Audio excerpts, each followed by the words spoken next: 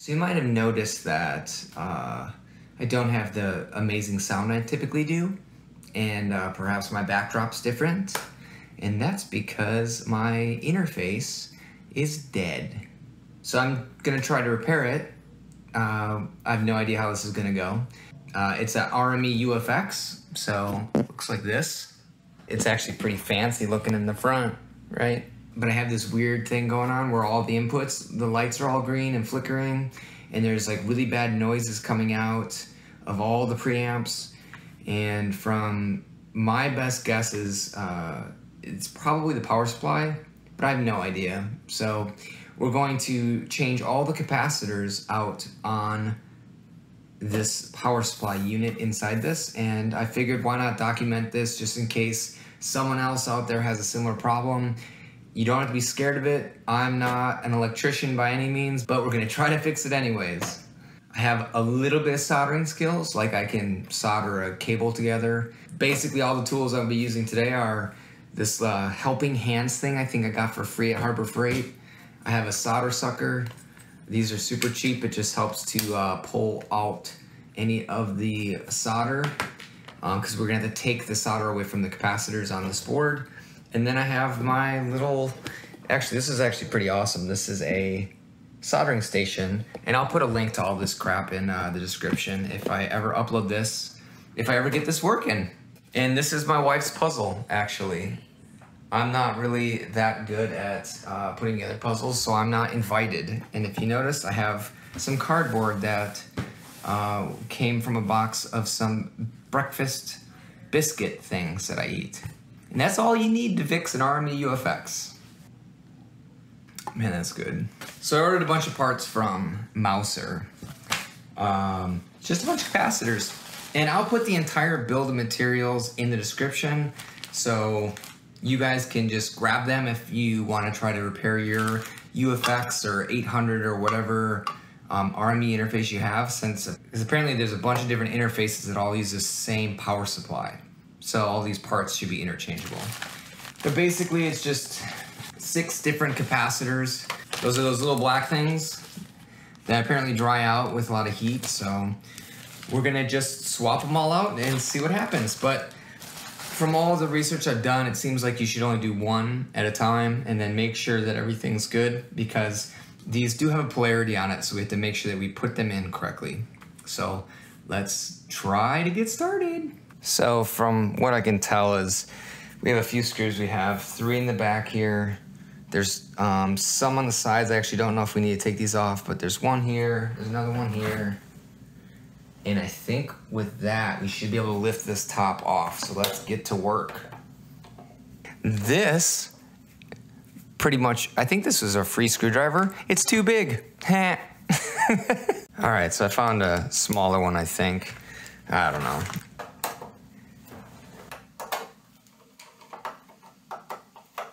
I'm not allowed to wreck my wife's puzzle, so I have to be very careful.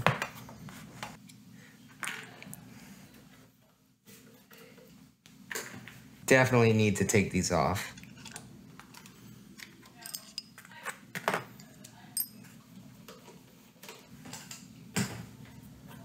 Now, what RME has done is put a little quality control sticker right here, so they know if you opened up your UFX, because you got to break that sticker in order to open the top. So let's see if we can just peel it off so I can put it back over it later. Maybe they'll never know. I'll just plead the 5th.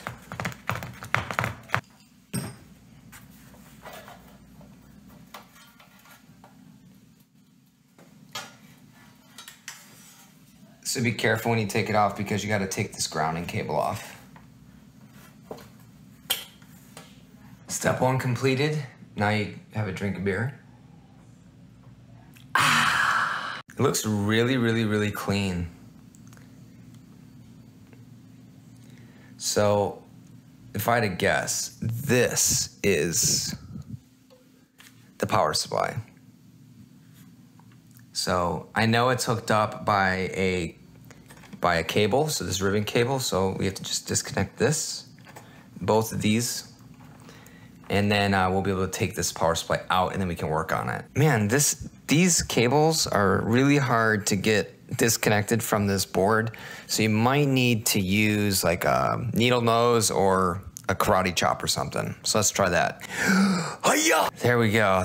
That worked out great. Okay, but real talk, what I used was this flat blade screwdriver, and I literally just propped it up here, and then they have this little tab, and I just popped it off that way. I literally felt like I was gonna break the board when I was doing this, but I just put my finger here and tried to lift it as I pried it, and they popped up pretty easily. But I could not do it by my own fingers. Time for another drink. So there are 4 more screws to take this board out. There's one here, and then one here, and then another one back here. Now, I want to point something out to you guys because I just discovered this. When capacitors go bad, they usually pop. So if you look at the tops of all these capacitors, this one looks like it's nice and flat. These all look flat, right? Look over here. Look at this one right here. That one's bulging. This is probably what the problem is that capacitor right there. But because this is over 10 years old, I'm just gonna change all the capacitors out at the same time because inevitably it's gonna go bad again. So we're gonna go do that now. Let's get this board out.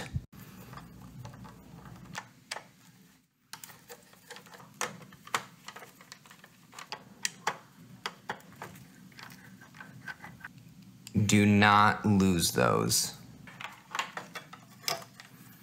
Great success. We just got to get this board off.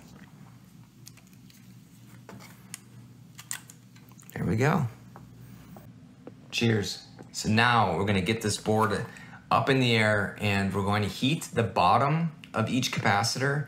Use that little solder sucker bulb, this guy, and it'll pull all the solder away from the capacitor, and then we'll be able to pull each one out one by one and then replace them as we go. So let's go do that. All right, so first one up is gonna be this Big Daddy. So it's this lead and this. So let's get this heated up, and then we're gonna suck all the solder off. So capacitors are very sensitive to heat, so you do not wanna overheat these if you can. So try to be quick when it comes to this stuff. So get it hot as fast as you can, suck the solder, and be done. Okay, so here we go.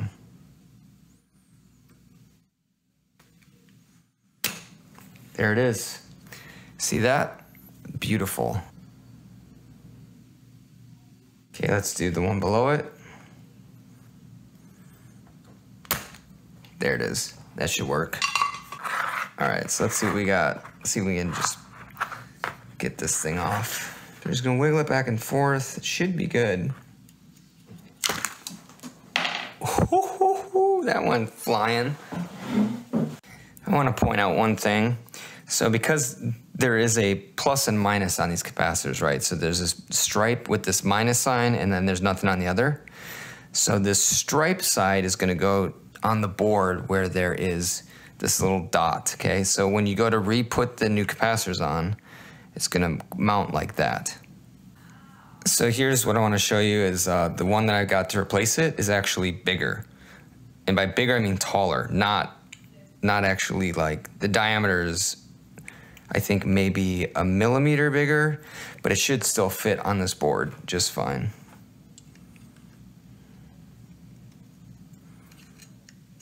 Okay, these are just snap in. Yep, perfect, look at that. So here are the 2 legs sticking out, so let's solder it. I'm gonna have to go really fast because this is really hot.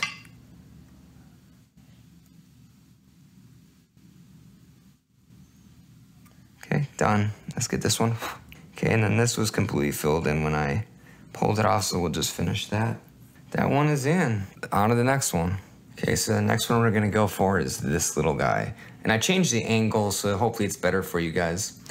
I do want to point out a few things in addition to that, and that is that there's these little black cylinders. These are not capacitors. These are what RME calls coils, so leave those alone. Those do not need to be changed, okay, just the capacitors. And honestly, it's probably just this one guy because he's bulging out. But let's go and let's get this one out of there. Sometimes the hardest part is just figuring out where the actual leads are. I think it's this guy. Nailed it. Look at that, it just fell right out like a boss. Okay, so pop quiz, which way does the capacitor go in? If you answered that dot goes with the negative side of the capacitor, then you are correct. So again, there's our negative side, it's a shorter lead. Put that in. Get it all the way down there, nice and flush with the board, looking good. Another thing you can do is you can kind of bend the leads out a little bit to hold it in place. Done. Now you just need to clip these two leads nice and flush with the board. All right, so admission time. I don't have anything to cut the leads except for this. And yeah, so let's see if it works. Dude, I hope this works. God, my wife's gonna kill me if she finds out. Oh, yes. There you go. If you are in a bind, good old fingernail clippers works great. Let's take out little guy right here, C7. Cool. There it is, fell right out again. So again, which side does the negative lead go to? The one with the dot, so let's do it. Short is negative, so put the short side to that dot. Push it all the way down. And while it's down, we can just bend these leads a little bit to help hold it in place.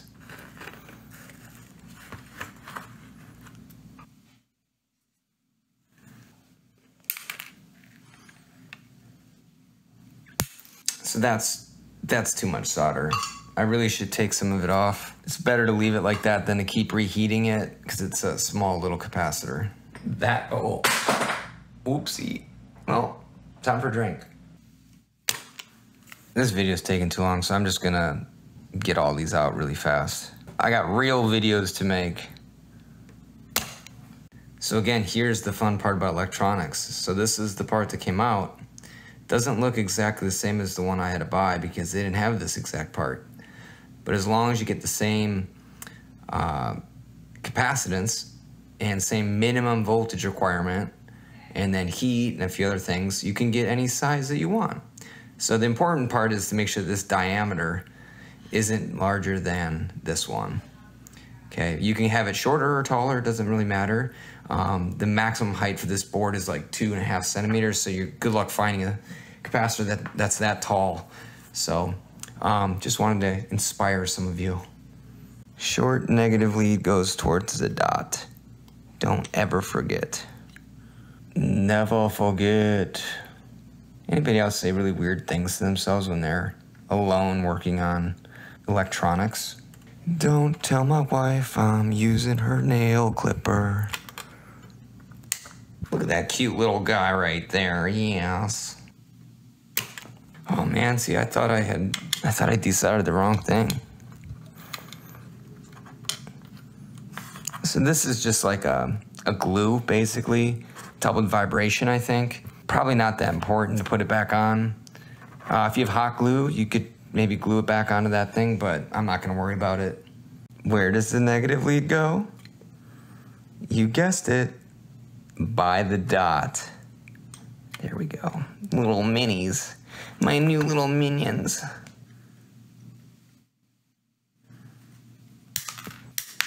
By the way, you should wear safety glasses because those things will fly in your eyeballs. All right, so we got those two done, that one, that one. Let's get these big ones here. Get out of here. Man, I'm not looking forward to cleaning up this room when I'm done with this. There we go. It's like a loose tooth almost. You just kind of wiggle it. Keep on wiggling it. There she is. Yeah, we have guests over and like, I'm in here recapping RME UFX. Don't breathe in that vapor. Let's see if that's enough to do the job. Woo, boy. Time for more beer. All right, cool. And we're on the final two, baby.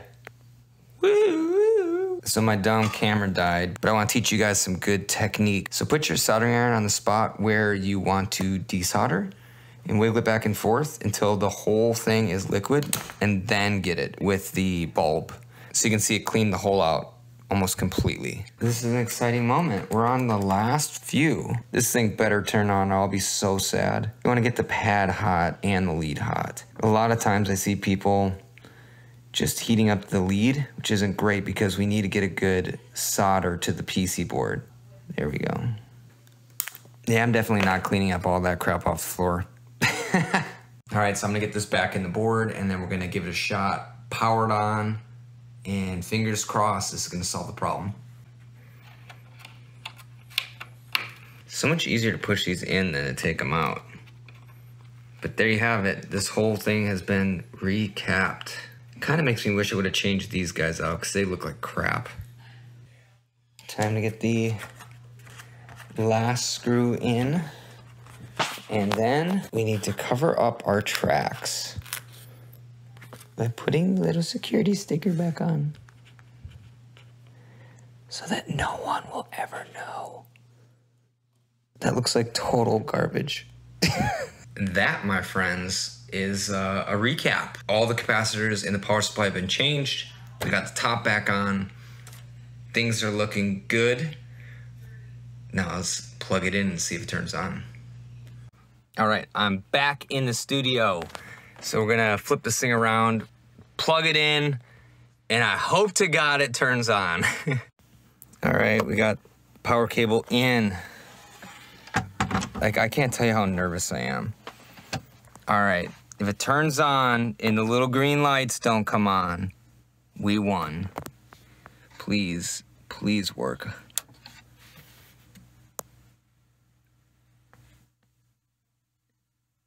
Yes! Look at that. No more bars. Oh, this is amazing. I showed this earlier, but here's the sound I recorded just recording any of the inputs from the RME. Let's see if I can hear audio again. Awesome. So that was the sound that it was making before. So let's record more audio and see if it makes that noise again. It's all gone. No more of that crazy machine gun crap. And those lights, no longer flickering. Well, I hope you found this video helpful. I've never done one of these before from a cell phone, but I had no option since my interface died.